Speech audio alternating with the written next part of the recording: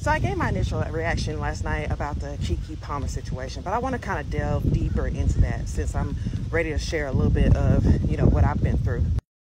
One thing is for sure and two things are for certain. That man is a hater. And he calculated that by putting a baby in her, that he would be able to slow down her progress and make her look like a fool in front of the world. He already knew that by impregnating her before making her wife, that she would already be up against so much scrutiny from her fan base and from people who really never even really paid attention to her before.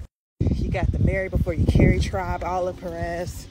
He knew the mothers of the church was going to be all up in her business.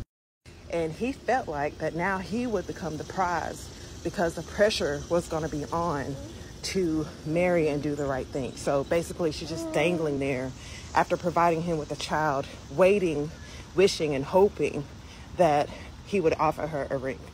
It was a power move that he thought put him in the driver's seat. Even though she out-earned him by 10 times, she's more famous than him, she has more going on than him. He thought that he was in control now. And yeah, he posted her several times before twerking and in revealing outfits and things like that. But that wasn't for her. That was for him. That was to boost his own ego. And another reason might have been to kind of quietly shame her. So like, look what she's doing. She's pregnant and here she is acting, out of character. Because he just couldn't wait to point out, how she should or should not carry herself as a mom. Y'all let these traditional values have y'all in a chokehold. And I've been telling you over and over again, those traditional values are not for them. They are to keep you in line and you in check. This man got up and publicly shamed the mother of his child for being non-traditional when he impregnated this woman without proposing or marrying her. That could have been a phone call or a text, a private discussion. But no. What he wanted to do was to make her look stupid in front of the world. Because what he already calculated as making her look stupid by impregnating her without giving her a ring first was not working. She was getting more brand deals. She was being more active. She was making more money than before when he thought that was going to slow her down. He feels that her light is brighter than his and he wanted to dim it.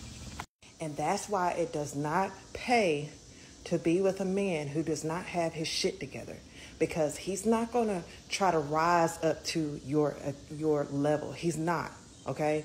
He's not. He will be jealous of you and he will spend every ounce of his energy trying to drag you down to where he is. And if you somehow manage to build him up closer to your level, what he's going to do is he's going to resent you for that.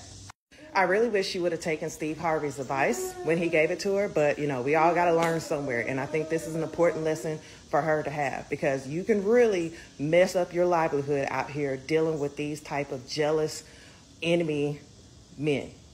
These types, they don't love you. They don't even like you. Matter of fact, they hate you. And they hate that you are more successful than them. And your success, every win that you get, is going to remind them that they are not where they want to be.